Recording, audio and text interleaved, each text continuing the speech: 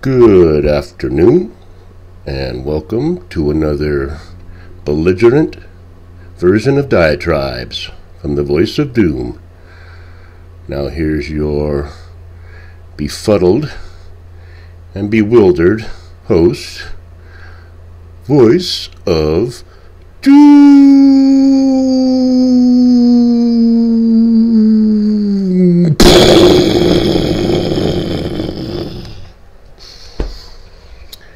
Hello. Okay, I'm going to do a quick one before I go to work. Been watching the news, and I want to be the first one to call for the dismantling, dismemberment, and discardation of this organization that we used to call the U.S. government. It's got to go, and I'll tell you why. Now, as I promised you, I did not watch the pile of bile that is called the State of the Union by an acolyte of Satan, who is now the head of state, or what used to be the state. But I couldn't help but seeing the highlights and lowlights of that particular screed. And I saw other things, so I am going to be very even-handed when it comes to my lambasting of our so-called government. I am not going to take sides. I am not going to be partisan. I am a non-partisan naysayer to every single part of our government. Now, some of the highlights, well, thought it was a highlight that the Goppers actually had the gumption to boo and hiss and scream and shout liar throughout Petri Dish's speech. That was good. Finally, they're getting a little bit of gumption. Not much, but a little. I enjoyed not seeing that shrew, succubus, lush, sitting behind Petri Dish at the podium, rubbing her knuckles together in glee after every word that Petri Dish said. So her absence from that tableau was very gratifying for me to see. I hope she leaves forever.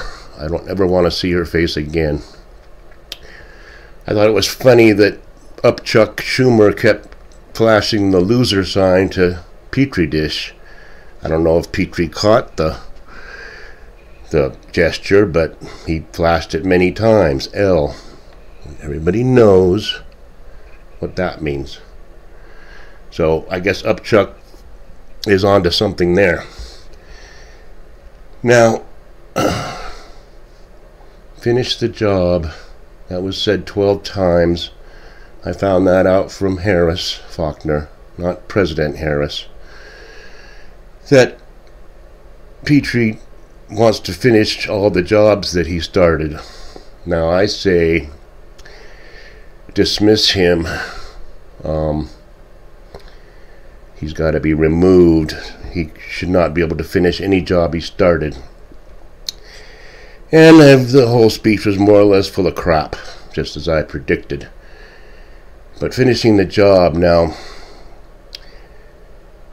Fox had their fair and balanced commentary, and they had D's on there, touting everything that Petri Dish has done. It was sickening. And they also spouted the same platitude. Now, in a perfect world, which I would create, it would be a capital offense, punishable by summary execution, anyone who uses a platitude ever in the government. So then they'd at best just all shut up and not say anything ever.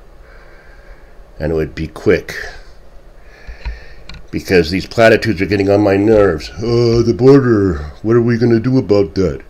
Well, if we just work together to get comprehensive immigration reform, everything would be good. What does that mean? Comprehensive immigration reform. You're going to make all new laws to make sure that the border is totally secure and that the only people coming in are the ones that do the paperwork and wait 10 years? We already have those laws.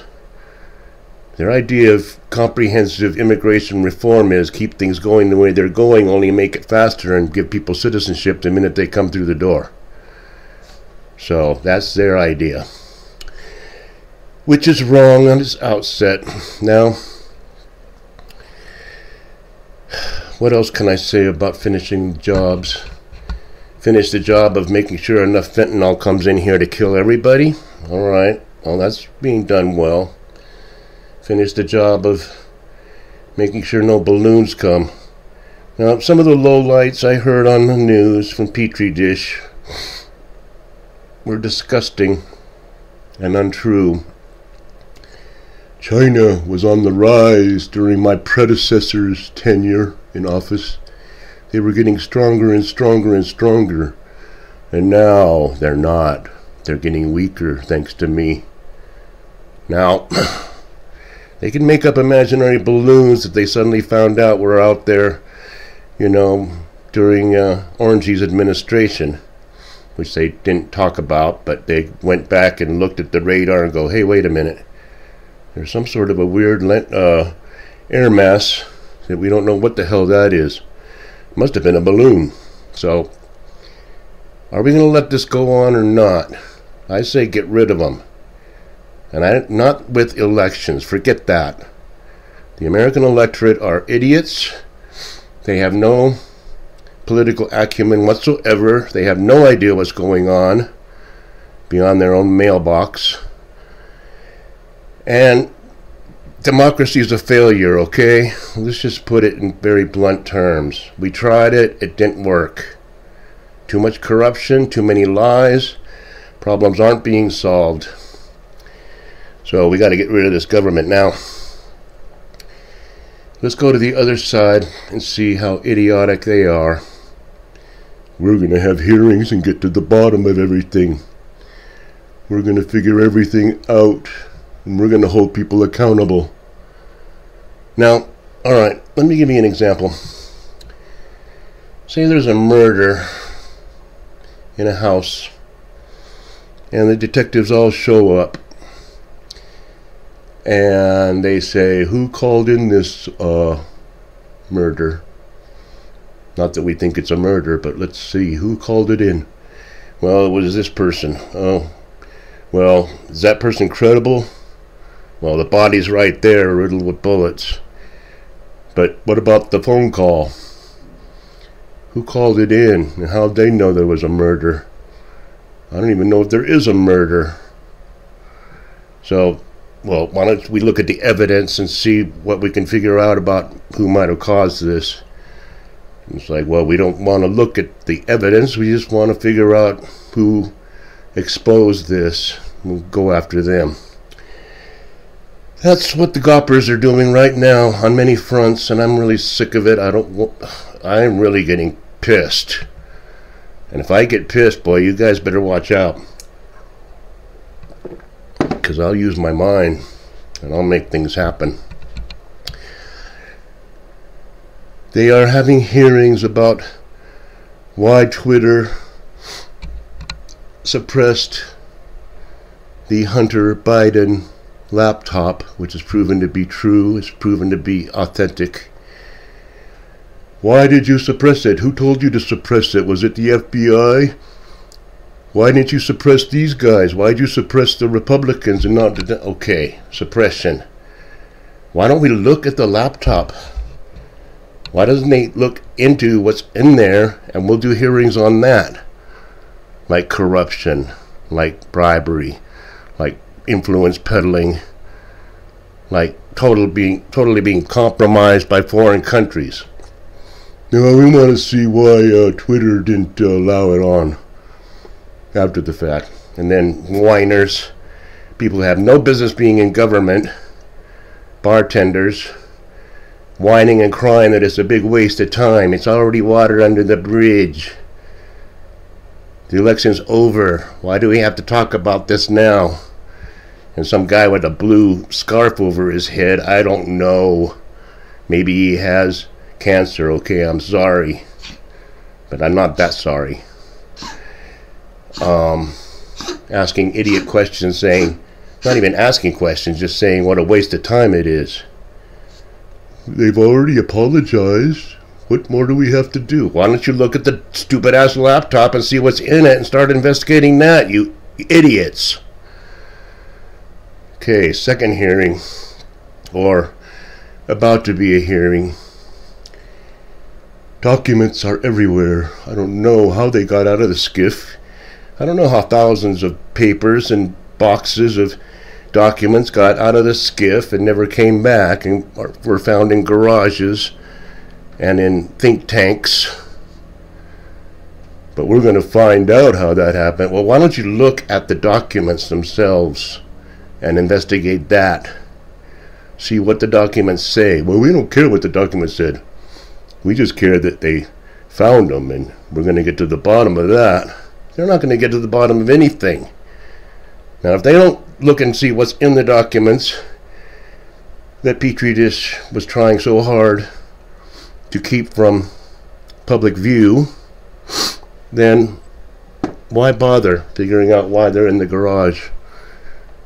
Why do a intensive investigation about how those documents got there? We don't care what's in the documents. In fact, take them and burn them. We don't want to see it. We don't want to hear it. Monkeys. Hear no evil. See, speak. We don't want to see that because, and I've told you this before, they can't investigate any of that stuff. Investigate the laptop. Investigate what's inside the documents. They expose the whole damn government as a corrupt organization. You're not going to be able to bring one side down without bringing everybody down. So don't upset the apple cart. As you can see, I'm a little miffed. I don't want to see this Petri dish on the podium again. This better be his last State of the Union speech.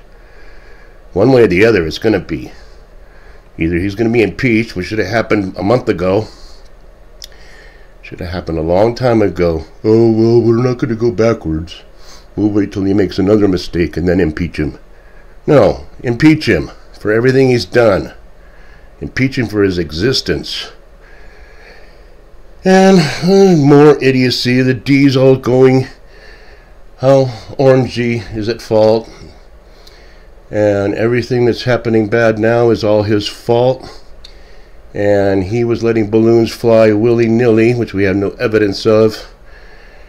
And he was totally incompetent, and now our beloved Petri dish is trying to clean up the mess. And it's a big project. So, I'm going to go on about this later. I think I've said enough, and I didn't really say anything. I think I said a lot. So, I'm happy that I only have 11 subscribers and one true fan, Nick. Because if I had more, if I had 1.6 million subscribers and 6,000 views the first, 2 hours that my videos are on the YouTube, they'd ban me. First they'd ban me for copyright infringement, and then they'd ban me just for what I'm saying, because it's the truth and nobody wants to hear that, do they? Keep our heads in the sand and hope everything goes away. China is way weaker than it was during Orangey's term. Way weaker. You can tell by looking at the South China Sea. So, I'll leave it there. I'm going to talk more about this over the next few days and weeks because we're getting close to the end. I want to get as much in as I can before everything starts falling apart in earnest. So, I'll leave it there. It's long enough, and thanks everybody. I gotta get to work. Enjoy the day.